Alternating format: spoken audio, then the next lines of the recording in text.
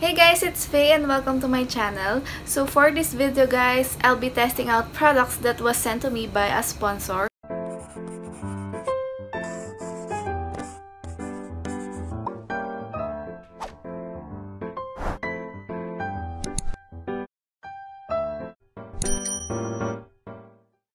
So guys, this vlog was sponsored by Miss Sarah Sheen. So thank you very much Miss Sarah for sending me all of these stuffs. I can't wait to share it to you guys.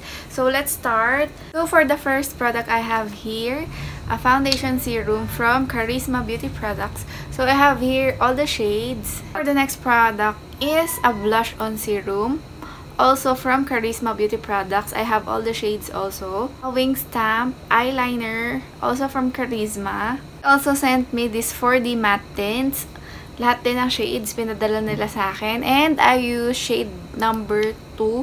So later on, meron ako mga clips na ginamit ko tong mga products na to. Also from Carizma Beauty Products is their Chia Milk Tea.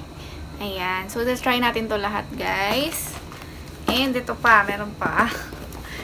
Their coffee burrito and healthy chocolatey. Actually, na-try ko na tong dalawa na to, pero continuous pa din yung paggamit ko. And let's see kung maglulose nga ba tayo ng weight. So far, ito yung pinaka-favorite ko, yung kanilang healthy chocolatey. So guys, pinadalan din ako ni Miss Sarah ng Painted Cosmetics. So I have here yung kanilang On Fleek Brow Pen. So yan. Unbox ko na para sa inyo, para makita nyo na yung loob. So, yan. Ang ganda, diba? So, merong spoolie. And, ayan, retractable na angled pencil. Also sent me this moisturizing lip serum with gold flakes. So, yan. Actually, nagamit ko na siya kanina. Ayan, gusto ko lang maglagay.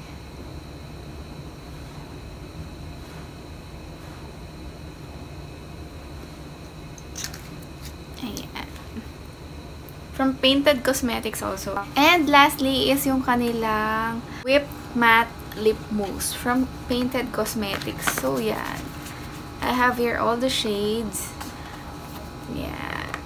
So, ita-test out natin to. So, ito yung packaging, which is very, very nice. Ayan. And smells so good. Amoy chocolate. So, yan. This is from Painted Cosmetics. So, thank you very much, Miss Sarah, for sending me all of this. Thank you also to Painted Cosmetics and to Carizma Beauty Products. So, for the first product that we'll be testing out is this Carizma Beauty Products, yung kanilang foundation serum. So, yan. I have here 3 shades, Porcelain, Natural, and Tan. So, guys, first time ko makapag-try ng serum foundation. So, yan. Siguro, we need to shake it kasi, ayan o, yung consistency niya is runny. So, para mag-blend yung product sa loob. So, pakita ko muna sa inyo, guys, yung packaging. Ayan. So, yan. May logo ni Carizma Beauty Products. And then, foundation serum with anti-acne. So, yan. Nakalagay din dito yung kanyang shade, which is Porcelain. And then, sa likod, nakalagay yung ingredients. And then, yung claims. And then, yung kanilang mga social media accounts. So, this one is 15 ml.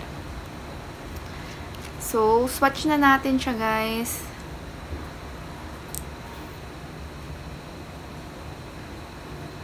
This is Porcelain. Medyo light siya sa akin. Next one is Natural.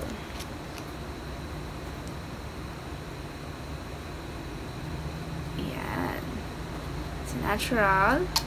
And then the last one is Tan.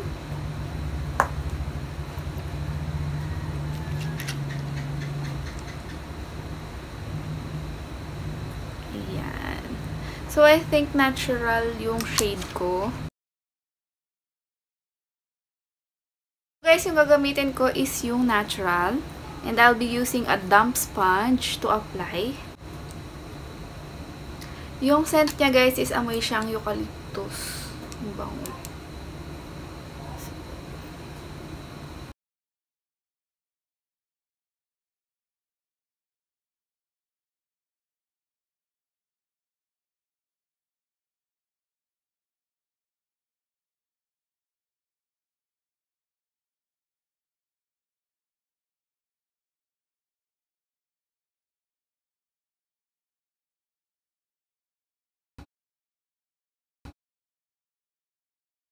So guys, as you can see, ito yung meron ng foundation or yung serum foundation. Ito naman yung aking bare face. Diba? As you can see, freshen up niya itong side na meron compared dito sa wala. Na-even out niya rin yung skin tone. Though, nagpipick through pa din yung katulad nito. Itong mga bumps and dark marks. But that's fine. Para sa akin, okay na okay lang to. Kasi lalo na for everyday use, hindi mo naman gusto yung as in, diba, plakadong-plakado for everyday use. Alam mo yun, gusto mo pa rin yung nagpipick through, yung totoong skin mo. And I really love its cooling sensation. As in, ang lamig-lamig. Pero hindi bothering Ang lamig. Meron siyang cooling sensation dito sa kabilang side ng face ko, which is yung meron na ng product. And I like it kasi feeling ko nakatulong yun para ma-close yung mga pores ko and also yung mga textured skin ko dito sa part na to.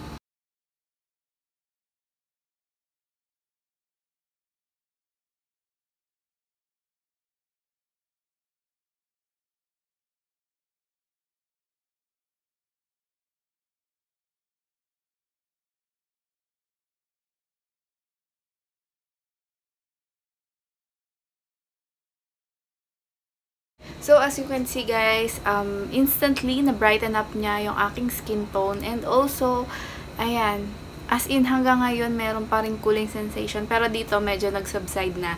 Dito, sa kalalagay ko pa lang, ayan, medyo malamig-lamig pa talaga siya. Hindi ka pa satisfied at feeling mo, gusto mo pang i-build up. So, try natin kung buildable ba yung coverage niya. So, lalagyan ko lang guys yung mga dark spots ko. Focus lang ako dun sa mga dark spots.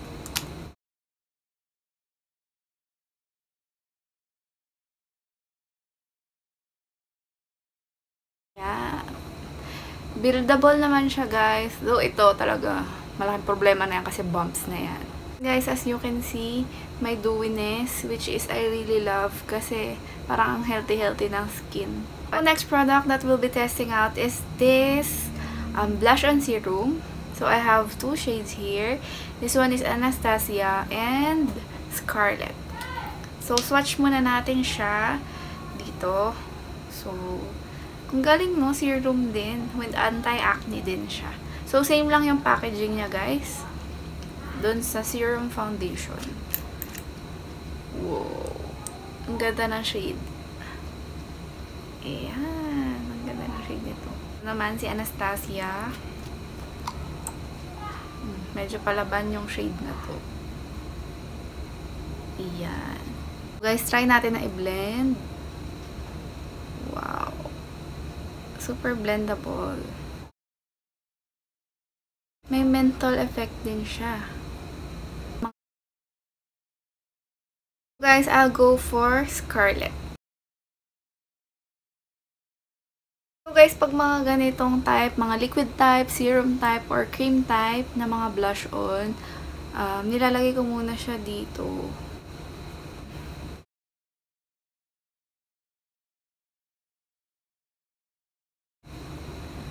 Sobrang pigmented.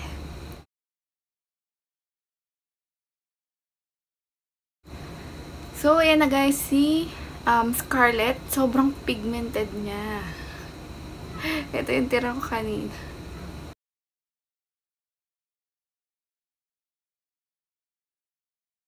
Ayan guys, medyo naparami ako dito. So, babalik ako dun sa sponge na ginamit ko kanina. So, ito na nga si Scarlet guys. Ayan, 'di ba? Sobrang natural looking lang. So, for the next product, I'll be using the 4D Matte Tint. Meron siyang 5 shade guys, and ilalagay ko lang dito yung swatch kasi I'll make a separate video para makita nyo yung mga swatch nito on my lips and also my thoughts. Number 1, ayan, ito na shade. So number 2, ayan si number 2. This one is number 3. Medyo pink to. Then last shade is shade number 5. Ayan. Feeling ko guys, ang gagamitin ko is si shade number 2. Siya kasi yung nagmamatch dito sa aking blush on.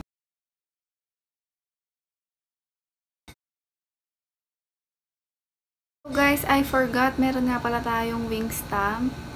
So yan, perfect na perfect to. Alam niyo kung bakit. Meron na siyang stamp. So yan. Ewan ko ba, dati nung college ako, sobrang galing kong mag-cut eye. Pero nung nagkaroon na ako ng work, or nung siguro mga 3rd year or 4th year na ako, hindi na ako masyadong nagme-makeup. So, ayan, hindi na ako marunong mag-wing.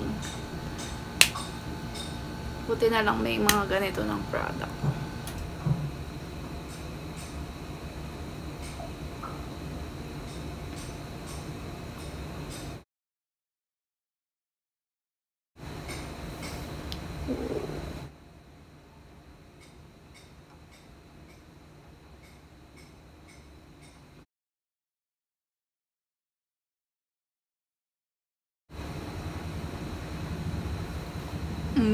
Diba? Taray.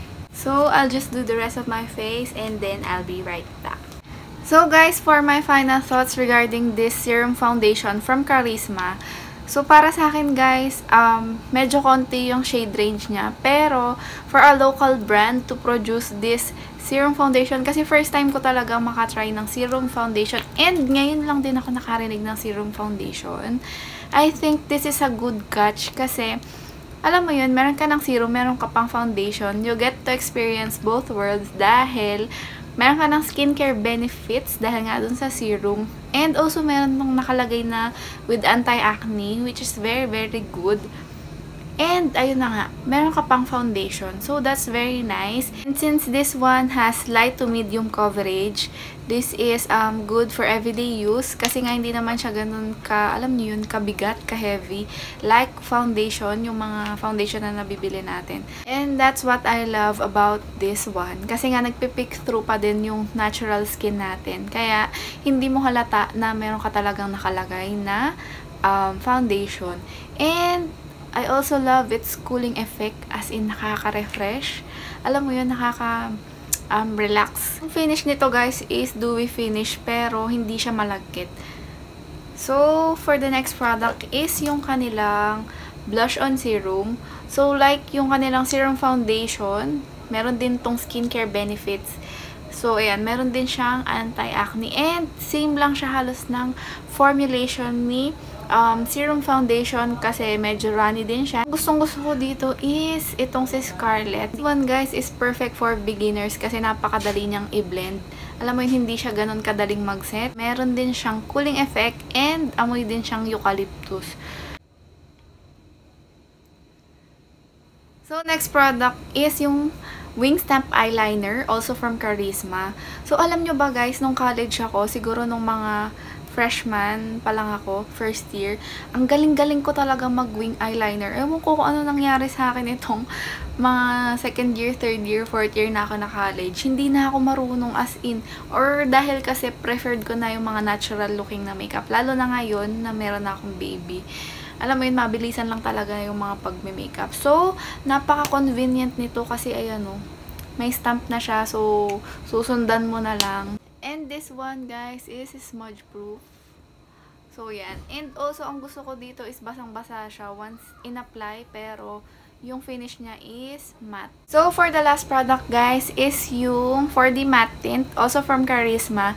So, I'll be filming a separate video for this one para makita nyo yung lip swatches niya and also my thoughts for this one. So, that's all for my video, guys. I hope you enjoyed watching my video. Don't forget to subscribe, hit the bell button, and like. See you on my next one. Bye!